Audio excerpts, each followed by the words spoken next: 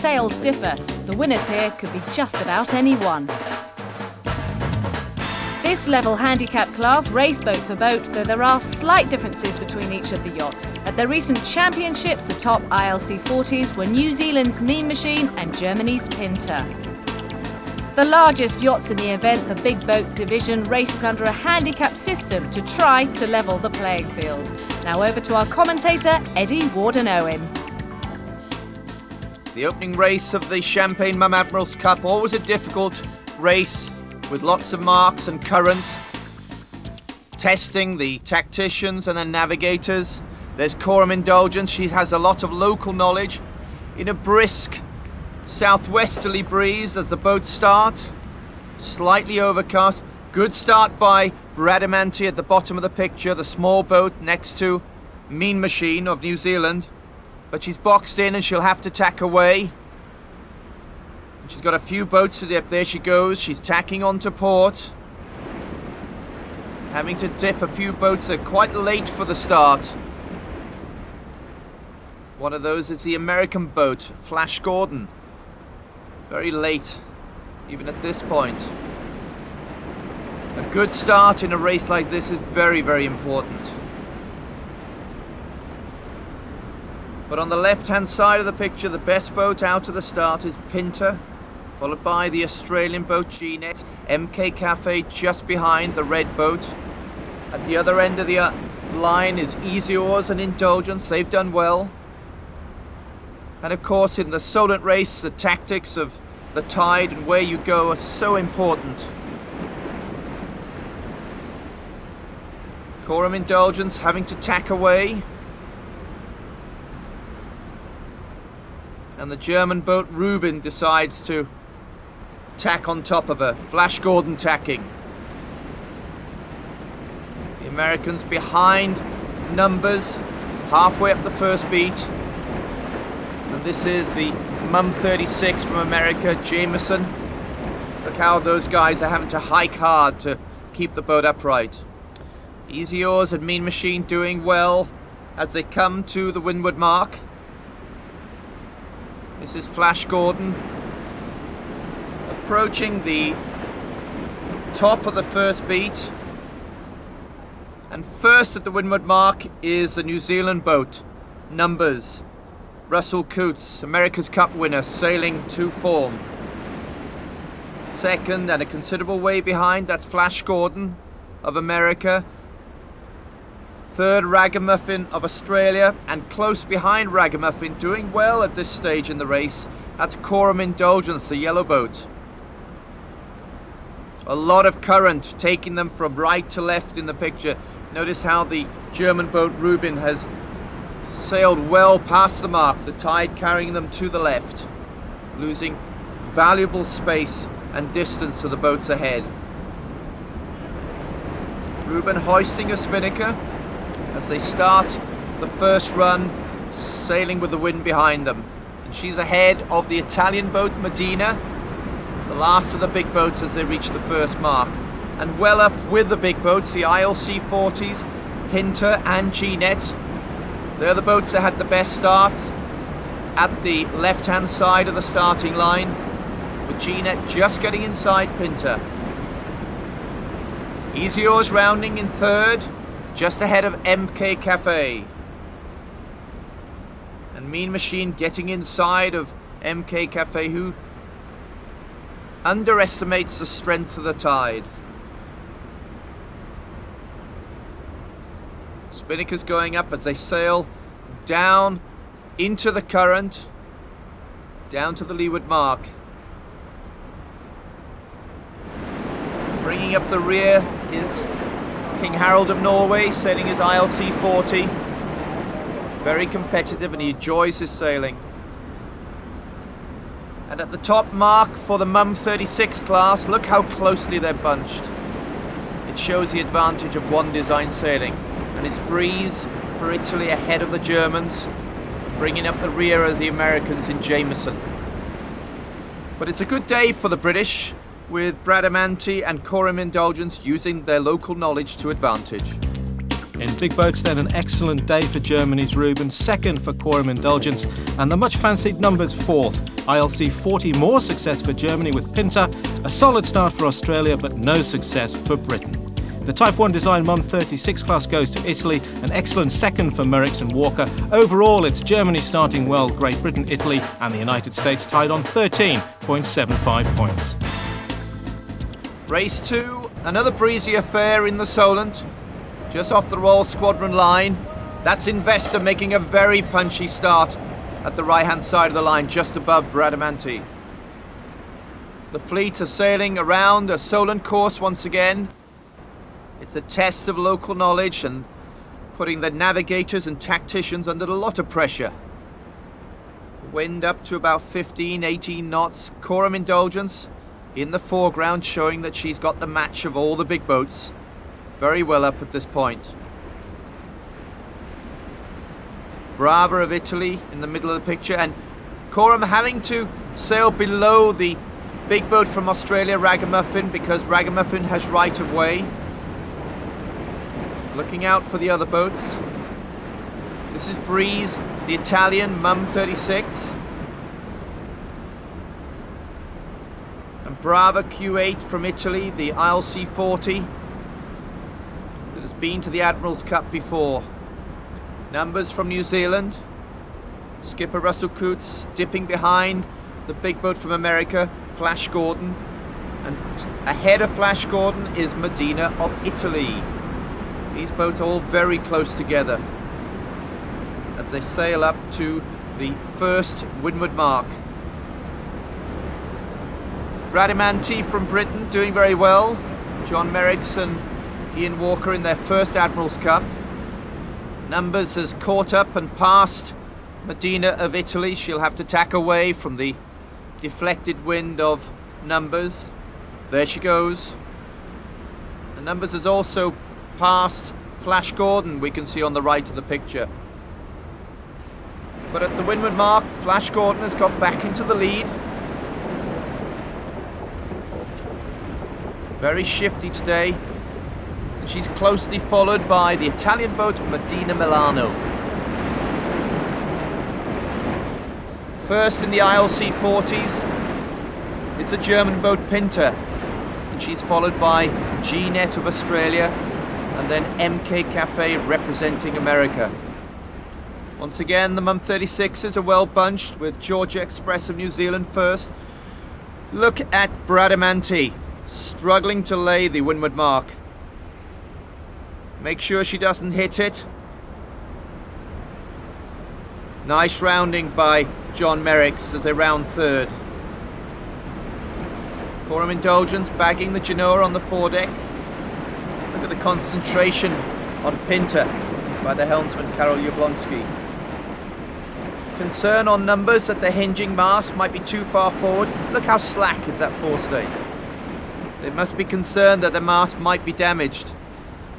As we come to the leeward mark, Brava from Italy in all sorts of trouble. Spinnaker down, jib should be up. This is not going to help her cause. Easy Oars of Great Britain having a very good race. And the wind strength is increasing as they come to the bottom mark. This is Georgia Express, the first Mum 36. And a spinnaker's gone over the bow. And she's in all sorts of trouble. The spinnaker pole's still up as she jibes. Brava of Italy has sorted her problems out as she tacks to go up the second windward leg. And Medina Milano of Italy, she's tacking. Very strange. What is she doing at the top mark? Is she doing a penalty? Doesn't look happy. The forestay slack. And she's sailing straight towards Ragamuffin of Australia. That's a collision. And the boom's coming across. Heads down. That's a very bad accident. Hope nobody was injured. And from here it looks as if they've broken their steering. They're retiring and going home. Basically we broke the steering cable, so the boat came head up to wind and then tack, bore off again, and jibe inside another boat that was coming in. It was a big problem, and actually in the bad luck it could have been worse, let's say. And luckily the boat was able to turn inside Otherwise, I think the damage could have been worse. There's a hole in the side and a lot of scuffing down one side, and life rails and pulpits torn off. We had a second in the first race, and then in the second start we won the start on the pin end, and that was general recalled. And then we actually ended up winning the race on the water, but we've just got ashore and we've just found out that the whole fleet actually sailed the wrong course. The bottom leeward mark there, we went round to port, which seemed to be the logical thing to do, instead of completely hooking right round it to starboard. Race 2, big boats, and Flash Gordon beats Quorum Indulgence into second place. ILC 40 and Germany's Pinter rises to the top. Jeanette nets second. Easy Oars features at last. New boys Merricks and Walker take the small class from New Zealand and the United States. So overall, Germany still leads the way. The USA tops Great Britain. The Antipodes follow, ahead of Italy. Join us after the break for more team competition in the Champagne Mum Admirals Cup. Out checks before the first of the offshores, the Channel race. The worried faces before the 200-mile challenge belong to the navigators. It's different because, I mean, there is so much tide here, there is so much current, and we tend to go on quite interesting courses to different places. So yeah, it's different to say sailing into Hawaii or something like that, which is a slightly different test. This is a real navigation and tactics test. Well, navigation in the traditional sense of the word is kind of disappeared. The navigator is just to tell you where you are and the course to the next mark, but now the navigators are quite tactically oriented, trying to figure out when different weather patterns are going to come in and what effect they have. So it is a big strategy race.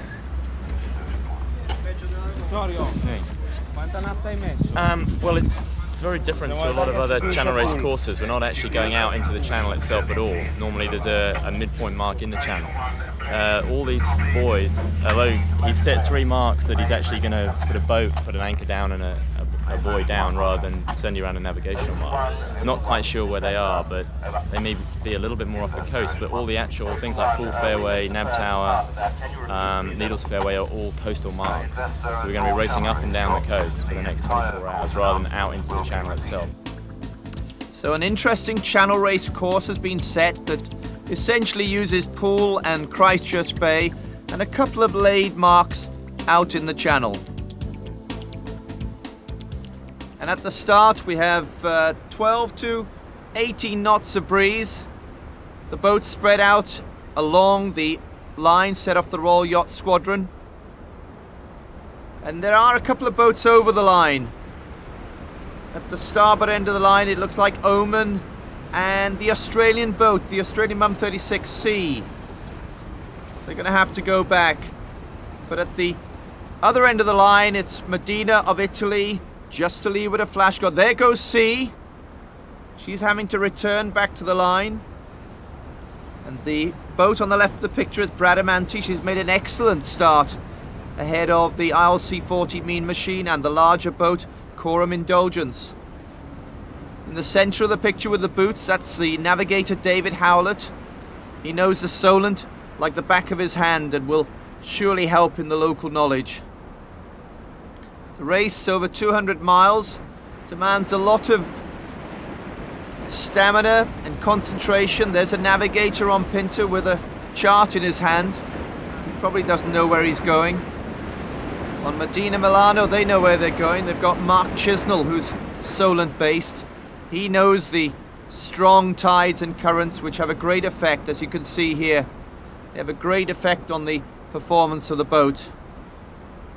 As they sail out of the Solent, the boats are tightly bunched, hanging out as far as they can on Bradamanti to keep the boat upright, and they're very close to the American boat Jameson. Arrows, the big boats, Gordon just ahead. This is what is Quorum Indulgence, which makes a big difference. Chris Law heading out to the right-hand side. He can see that there's more current to the right because there's more disturbed water. And this is where the current is traveling at its fastest. 2.5 to 3 knots of tide, and in this 50 knots of breeze it's getting quite choppy. The choppier it gets, the more current there is. In the ILC 40s, Mean Machine is taking the lead as they prepare for a wet ride out through the Needles Channel. And Breeze up there with the top Mum 36. But the leading big boat as they go out to the Needles Channel is Numbers, the New Zealand boat. On board with Chris Law, Quorum Indulgence tacking. Genoa trimmer winding in the Genoa. All the crew getting on the weather rail. This is Brava Q8 and she's behind Easy Oars. They sail out through the rough water. As I said, the rougher the water, the more the current. G-Net of Australia, full oilskins, and it's not even blowing very hard. Just think what the conditions would be like if the wind was strong. The Polish boat, MK Cafe, sailing for America. John Colius, the helmsman. Tommaso Chieffi pounding through the waves on the Italian Mum 36 Breeze. And all three boats are very close together as they sail out into Christchurch Bay. The wind dies overnight and all the boats come into the finish at the Pool Fairway Buoy. First by a comfortable margin in the big boat division is Medina Milano. MK Cafe leads Easy Oars into the finish, but she's passed by G-Net of Australia and the British boat finishes third. Georgia Express wins the Mum 36 class. Light conditions suit Italy's Medina in the big boats. Numbers starts their climb. Quorum Indulgence drops back.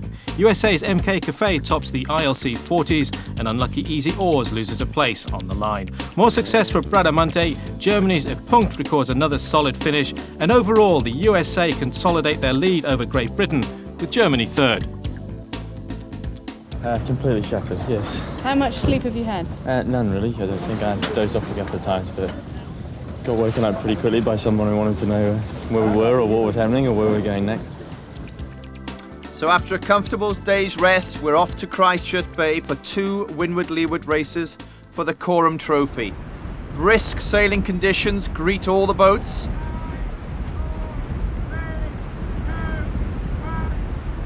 Good start by Rubin at the windward end of the line. She has all the boats under control. Good start too by Quorum Indulgence. She's down at the leeward end of the line. And Mamma Mia of Scandinavia has to do a penalty. And in so doing, she bends her mast and has to retire from the competition. Quorum Indulgence made a great start and is crossing the fleet. Flash Gordon, she's going to have to tack for the New Zealand boat Numbers because Numbers is the right-of-way boat. Flash Gordon, Numbers, and the Australian boat Ragamuffin are all very close together. The Quorum Indulgence has got a big lead. This is only 2 minutes after the start and she's already well ahead. Perfect sailing conditions for these boats, 20 knots of breeze and relatively flat water. And leading the ILC 40s is Mean Machine ahead of the Italian boat and the German boat. At the windward mark, Numbers rounds behind Ragamuffin of Australia. You can see the spinnaker going up on the New Zealand boat. Close behind them, Quorum Indulgence after her excellent start. At the ILC 40s, it's Brava Q8, just behind the big boat Rubin. She's closely followed by Mean Machine and Pinter just coming into the picture. Crew's working frantically to get the spinnaker up. The Mum 36 Bradamante very close to Breeze. Breeze goes round the inside. Bradamante having trouble with the main sheet. She can't get it to go out. There it is. There she's eased and she's able to bear away. Spinnaker going up very quickly. Nice set on Bradamante. Quorum Indulgence on the right-hand side of the picture, well up with the leaders as they come round to the bottom mark. But first, the 50-footer from Australia. That's Ragamuffin, followed closely by the very light and very fast downwind Quorum Indulgence. Mean Machine has passed Brava Q8 to take the lead in the ILC 40s, and Pinter's also caught up. Whoa, handbrake turn on Brava there. Got a mainsail pinned in, probably caught on the runners. Very lucky not to hit the leeward mark. Georgia Express rounds just behind Breeze. And coming up the second windward leg, a very close tack by Quorum Indulgence to Flash Gordon, forcing Flash Gordon to tack away. Good shot from above of the New Zealand boat Numbers as she tacks, with the crew perfect timing getting on the windward rail. And even Sid Fisher, the man in the white hat on the back of Ragamuffins, getting his weight as far out as possible. It's a good race for the Kiwis. Mean Machine taking the ILC 40 division, Numbers taking the big boat division, and in the Mum 36 class, Italy with Breeze win. Perfect conditions again for race 2 in Christchurch Bay for the Quorum Trophy. This is a day dominated by Italy in the second race. The New Zealanders win the first race, and the Italian Mum 36 Breeze, winner of both her races in a class. But the consistency of the Americans, with 2 second places in race 1 and race 2 as a team, give them the top position and extend their lead overall after 5 races. For Britain, it's not a good day. As a team, they finished 6th in the first race, with Merricks and Walker in Bradamante taking a penalty, and the same position in the second race. They lie 4th overall, but the points difference is close and the fastnet is still to come. After 5 races, USA holds a solid lead. New Zealand come through to 2nd. Germany push Great Britain down to 4th. So a major setback for the British team, but join us next week to find out whether we can claw our way back up the leaderboard. And we'll also be bringing you the world-famous Fastnet race when all the questions will be answered.